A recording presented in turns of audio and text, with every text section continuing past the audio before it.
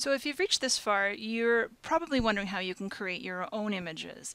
Now, there is a library of images in VideoScribe, and it's a good library, but as I mentioned before, there's a lot of different styles. So if you have even a tiny bit of artistic ability, or like me, you can draw a stick figure, you can create your own images. The other trick is you can actually trace an image, and I'll talk about that later in another tutorial. But basically for here, I've just got a little stick figure. I'm going to show you how he plays. So you'll notice that it drew his arms last. So I want to be able to draw this image, and I want to be aware of the order in which it's being drawn. And one of the tools you can use if you're not using Adobe Illustrator is Inkscape, and it's an open source vector graphics editor that obviously is free, and it allows you to create the scalable vector graphic or SVG image. Another tool I sometimes use, which is an Android-based tool, is Skedio. So on your phone or tablet, and there'll be comparable ones in Apple or iOS. And these tools allow you to do simple sketching and saving it as an SVG. So the key is to find SVG or Scalable Vector Graphics software or applications. So I'm just going to switch over to Adobe Illustrator because that's the thing I use most often. And I'm going to show you how it's going to draw. So right now, every time I draw a stroke, so for instance the left, I'm just going to change the color of this so you can see it a bit better.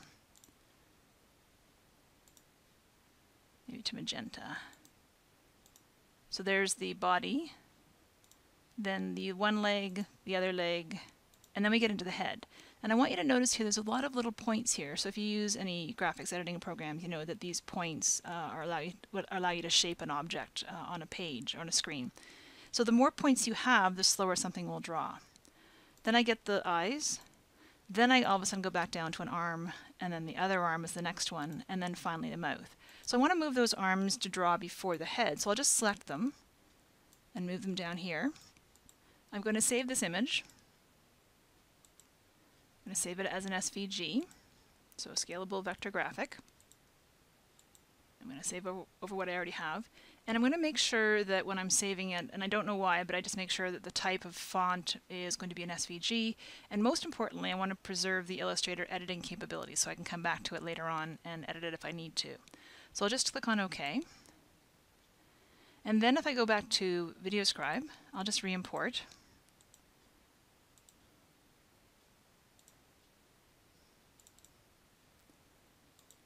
And watch the difference. So now it'll draw the arms and the legs, then finally the head, and then the body, and so on. So that's a little bit better. So if you're using a tool like Skedio or Inkscape, you can use your mouse to draw, but you can also use a stylus on a tablet. So one of the tools that people often use is a company called Wacom or Wacom, and I'll put that in the description of the video below. And you can use a pen, and I'll show you a little quick video of me doing it here, just drawing a couple of lines. So this allows you to have more freedom, although depending on what you're doing, the mouse will usually work pretty well on its own. Now just to show you here, you have the ability to add extra points. So right now the arm has 1, 2, 3, 4, 5, or 6 points. If I wanted to slow down the drawing of the arm or the leg, I can go over to the tool here to add extra points. This is your Bezier tool. And I can just start adding extra points. And that will significantly slow down, I always do that, significantly slow down the drawing. And the placement of them as well it makes a difference. And I'll show you another example in a second what that does. So I'm going to flip over here to something called line test. So I'm going to run this in VideoScribe so you can see what it looks like. And I've got a series of straight lines and a couple of curved lines. So I'm just going to quickly show you that the one at the top has very few points, and you start getting more points as you go down in the successive lines. And then as you draw curves, look what happens when I get to these more complex curves.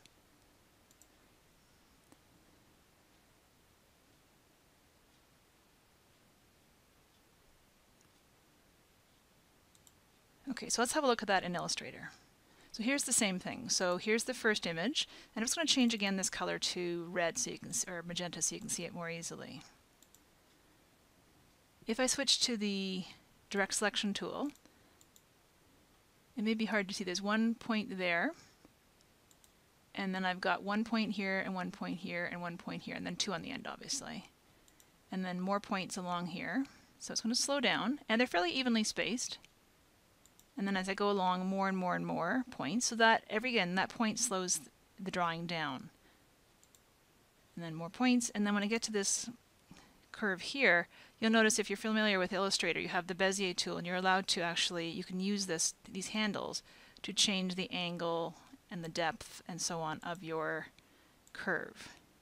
So that's one of the reasons I like using Illustrator in some cases. Now it's a little fiddly. Sometimes it's easier to draw freehand.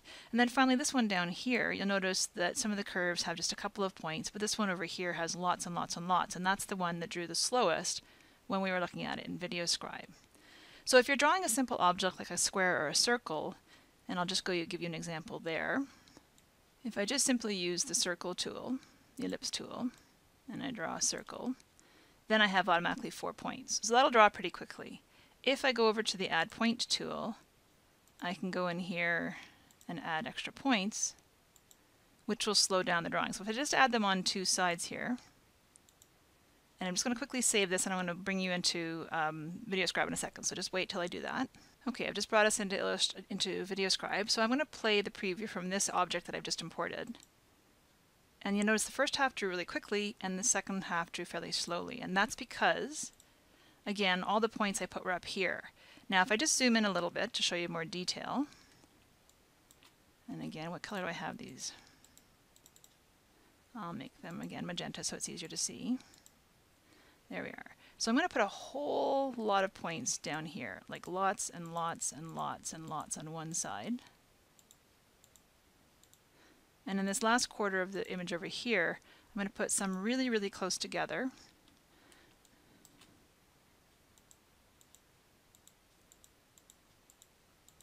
And then one here and one here.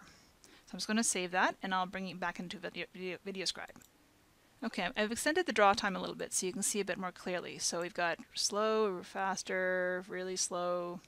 So the way you put the points will determine how your pen draws. So if you want a really realistic drawing, you may want people to spend more time drawing around curves, or less time drawing around curves. So the alternate, of course, would be that if you need to sort of save some time, take away a few of the points around a curve to make it draw faster rather than what naturally would have occurred if you just left it as is. So just to recap what we've done today, we've looked at the draw time, which is what we were just looking at with the number of points that you see when you're looking at an image. We also looked at the different types of tools that you can use. So you have Inkscape, you have Skedio, and of course you have Adobe Illustrator. And we also looked at the order in which you draw. So again, if I'm drawing an object, it makes sense to draw the body first maybe, and then the head, and then finally the face. Or maybe I would draw the head first, then the body, and then finally the face. So if you're in Illustrator or Inkscape, it's the order in which they appear from the earliest object to the latest object. So those are some things to think about. In the next module, I'm going to go more into the SVG, and I'm going to show you some ways that with absolutely no artistic ability, you can actually create some pretty good images using your illustrations or something maybe a friend of yours drew.